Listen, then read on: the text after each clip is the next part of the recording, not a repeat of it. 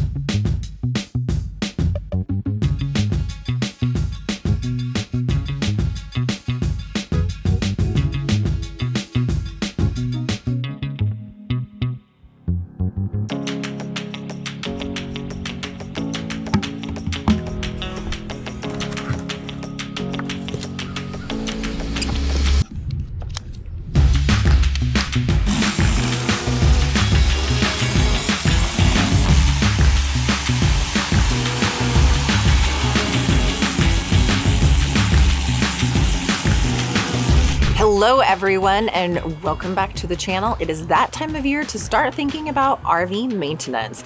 And one of the biggest places that maintenance tends to get neglected is the roof. So in this video, we're gonna take you through some processes on how to clean your roof, check your roof, and reseal any areas that need to be resealed. Okay, so the first thing that we're gonna do is we are going to clean the roof. What we don't wanna do is put down sealant over the top of dirt. So what I'm using is Tide detergent, and what this does is it has a degreaser in it, and so it will get any of the oils and stuff off of the top of the roof.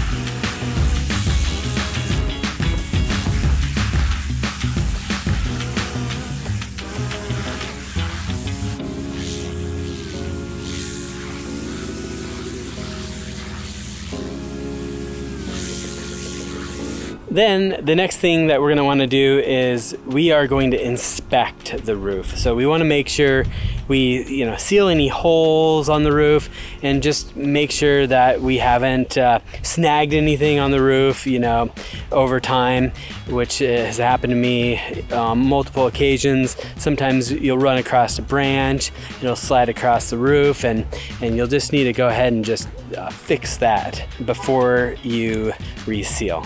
So now that I messed up by putting this Flex Seal on, causing water to pool inside and make it worse, what I'm going to need to do is take this hair dryer. You can get a heat gun at Home Depot, whatever you want, but I'm gonna just go on the cheap and use my wife's hair dryer.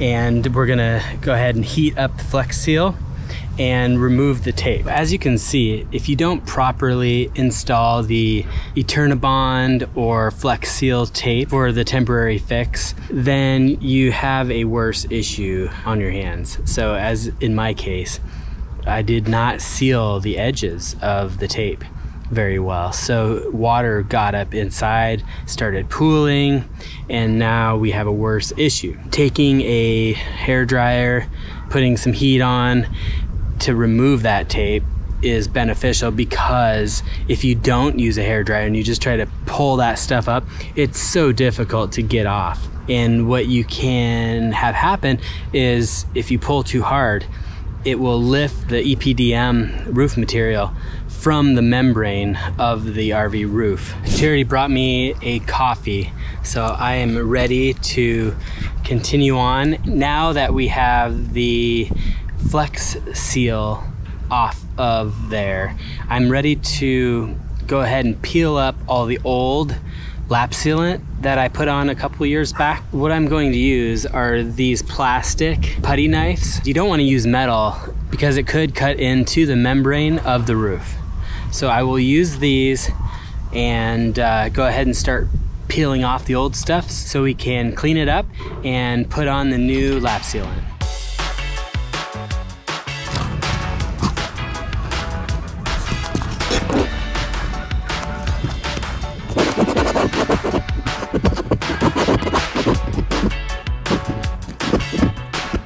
here, I have a sneaking suspicion where the leak probably was.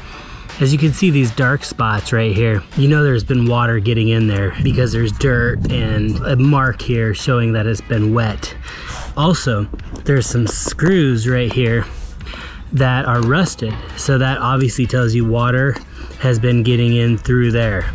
So we're gonna go ahead and make sure we clean this up and get it nice and sealed up.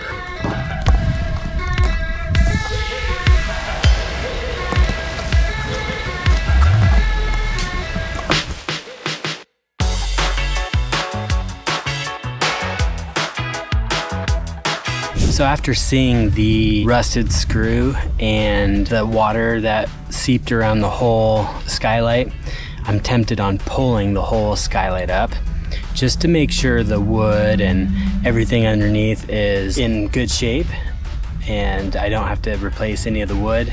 Also, I want to make sure it's clean underneath, so I can silicone around the edges, make sure there's a good seal, so in the future, if stuff does get past the lap sealant, it doesn't go into the RV.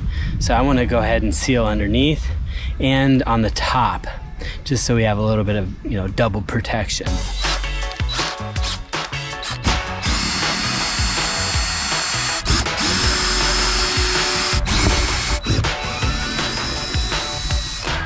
As you can see, this screw here was actually partially recessed, so it was not holding anything in place there or there.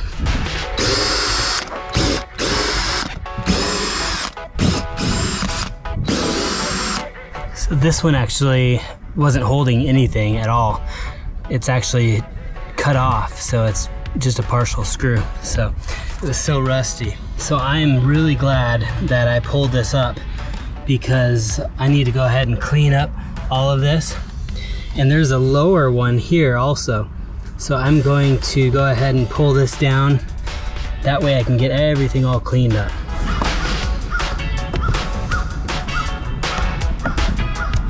Now what we're gonna do is go on the inside of the RV and pull this one down so we can go ahead and just get access to everything underneath and just make sure everything's clean. Okay, let's go ahead and pull this thing down. As you can see here, this is where the damage is, and you can see there's water running down the side of the shower and pooling up in there. So that is the major issue that we're having here.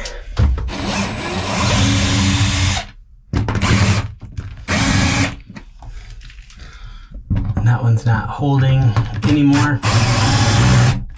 That one's not holding. That's not a good sign. That one's good. Most of the issue is on that side where the water was. Go ahead and pull this thing down. There we go. Exposing the roof. Boy, I really hope that it doesn't rain. We are in Florida, and I checked the forecast, and it doesn't look like we have anything this afternoon, so we will see. All right, as you can see, it doesn't look too bad. There is a little bit of mold there, so I'm going to scrape all of that off. Look at all this water coming out of there. So it's been pooling up in there for quite a while and going back into here. So I'm going to try to get this completely dried up. The nice part about having this open in here is I needed some tools. I needed my putty knife to go ahead and get this dried out. So all I need to do is just stick my head up here, and I can now grab my putty knife. I'm going to scrape the water out just to get it as dry as I can. Okay, so let's go ahead and scrape this and see how much water we can get out of here. Oh, that's nasty.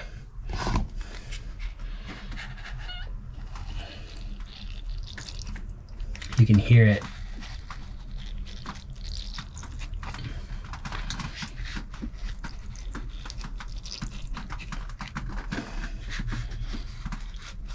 Well, I'm glad I did this sooner than later and that I caught this issue early on, because it would have been going behind this wall. Right now, it's pretty solid, so there's nothing, you know, there's no issue on the wall itself. So just getting this all cleared up now will save the wall and save any issues in the future.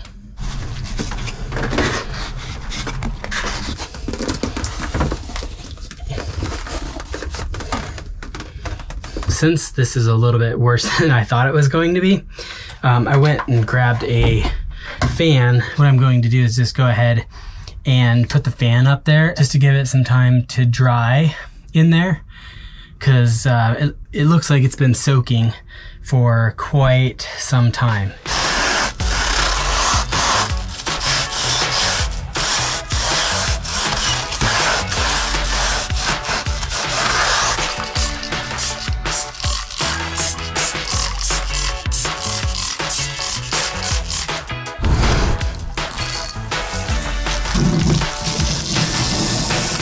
Get this nice and clean. Can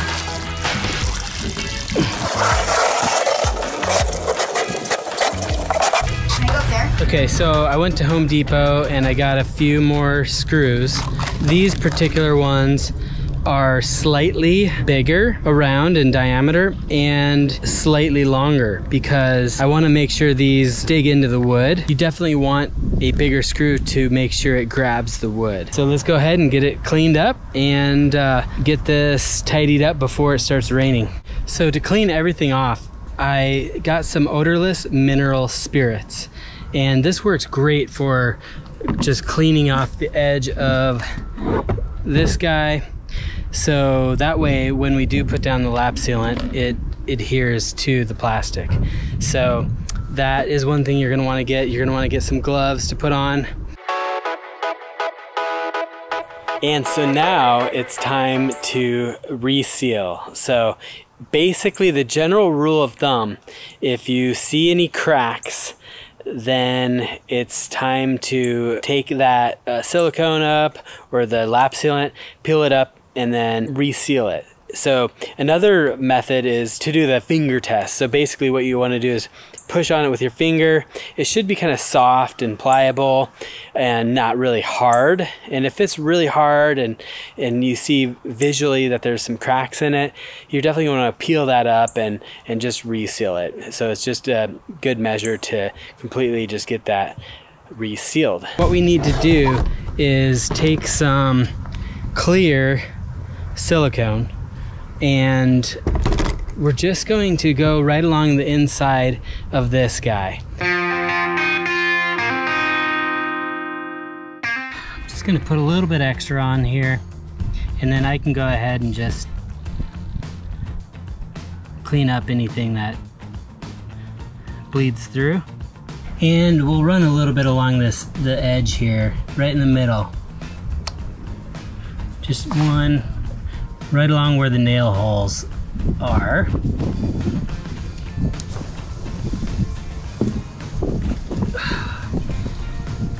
Okay, so now it's time to put this on. I've got a leaf here. Got it clean, got the silicone around it. And then afterwards, we're gonna put the lap sealant on the outside. So let's go ahead and get things buttoned up.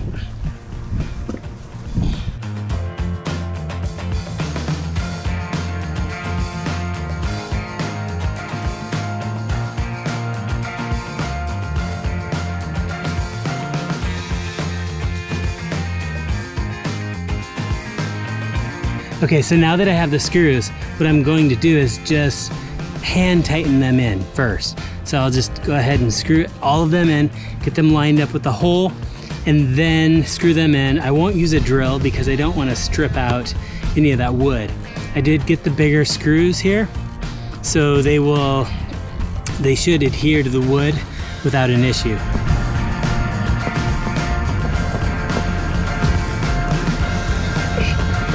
Beautiful.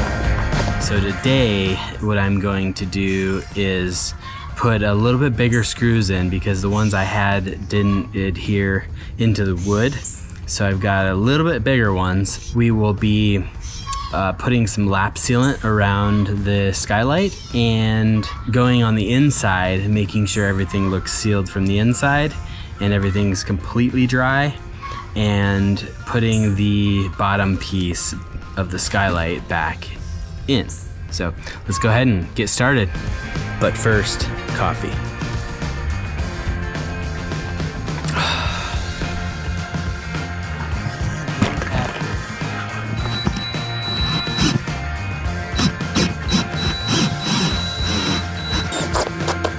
Now that we have all the screws securely fastening the sunroof down onto the RV roof, what we're going to do is put this self-leveling lap sealant down on top of the screws, then around the sunroof.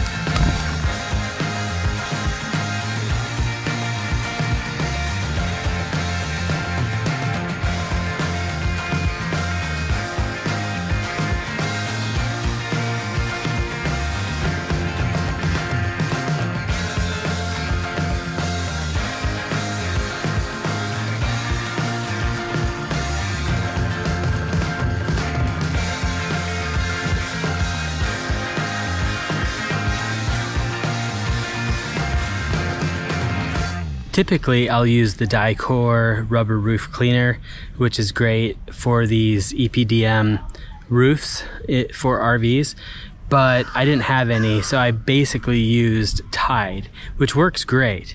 But what it can do is dry out these EPDM roofs. So what I'm going to do now is put on this rubber roof treatment, and it has UV protection. So what it will do, now that the roof is white and it will dissipate any sunlight, this will also add as a second layer to repel or to block any UV rays from hitting that roof, which will cool the RV in the summertime and allow it to last a little bit longer. So we're gonna go ahead and put it into this spray bottle. We're gonna spray it onto the roof. Then I've got this big long handled brush. We're gonna go ahead and brush it on to the RV roof.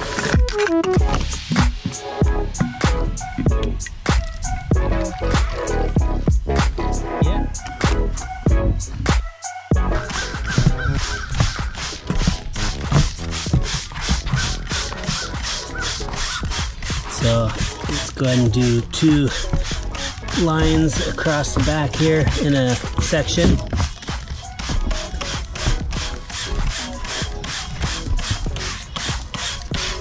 Then we're gonna take this big brush and just rub it right on.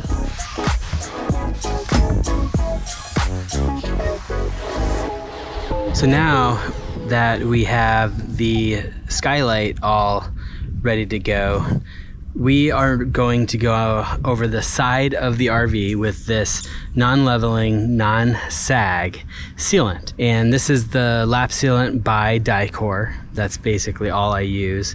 And what I'm going to do before I clean the side seams is just clean it off with mineral spirits, so this will adhere and stick to that without peeling up. And I did find a couple problem areas along the side. As you can see right here, there's a few areas that have been letting in water. So what we're gonna do is go ahead and seal off that side, and also underneath the slide toppers.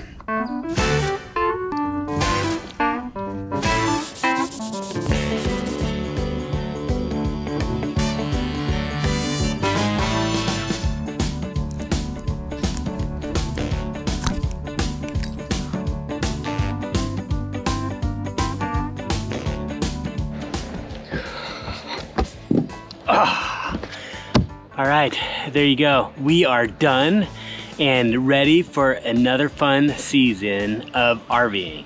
So I went ahead and put all the lap sealant on, and I laid it on nice and thick and let it self-level. Did a nice little hose test, and we have no leaks.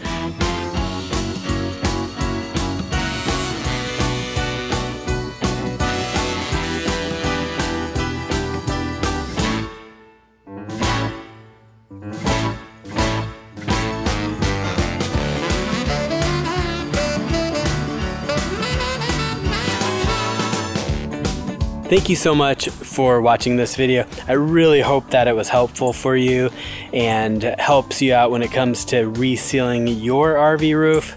If you want to see more videos with tips or tricks, go ahead and click right over here.